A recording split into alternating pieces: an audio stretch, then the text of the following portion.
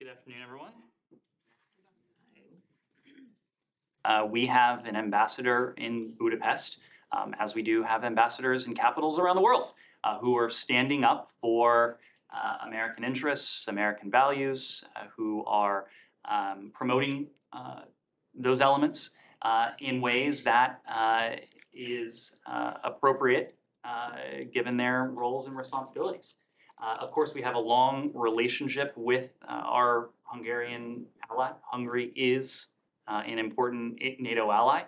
That is not to say that we see eye to eye on every issue. Of course, there are many issues where we do have divergences of opinion or just flat out disagreements. Ambassador Pressman is there in Budapest to represent our interests, our values. When we do have those disagreements, he can convey that to our Hungarian allies in other terms, and that's what he does. Foreign minister who was earlier today in Sudan, and I'm wondering if he mentioned the case of The United States has signed on to 3 letters to support Ukraine and to hold Russia accountable for its war. These letters called for a series of measures, namely to suspend Russia and Belarus's sport national governing boards from international sport federations, to remove individuals closely aligned to the Russian and Belarusian states, including but not limited to government officials, from positions of influence on international sport federations, such as boards, organizing committees, other elements, and to encourage national and international sports organizations to suspend the broadcasting of sports competition into Russia and Belarus.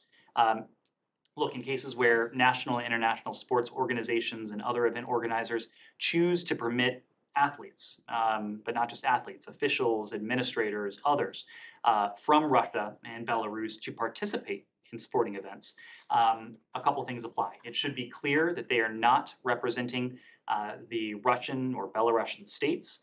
The use of official state Russian and Belarusian flags, emblems, and anthems should be prohibited, and appropriate steps should be taken to ensure that any public statement made or symbols displayed at sporting events by, again, athletes, administrators, officials, are consistent with this approach. Military installation is in nearest Isfahan to Israel. It's asking. As further details have come to light, the United States strongly condemns the unilateral January 30th release by Sudanese authorities of Abdul Rauf Abu Zaid, the individual convicted of the 2008 killing of our colleagues John Granville and Abdul Rahman Abbas. The Sudanese claim that the Granville family had extended forgiveness is false. We call on the Sudanese government to exercise all available legal means to reverse this decision and to re-arrest Abu Zaid. The 2020 U.S.-Sudan bilateral settlement of legal claims did not address Abu Zaid's imprisonment or his sentence.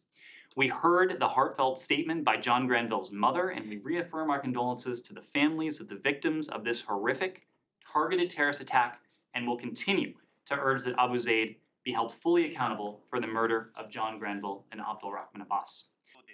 Why you are delaying to send the formal notification to the Congress?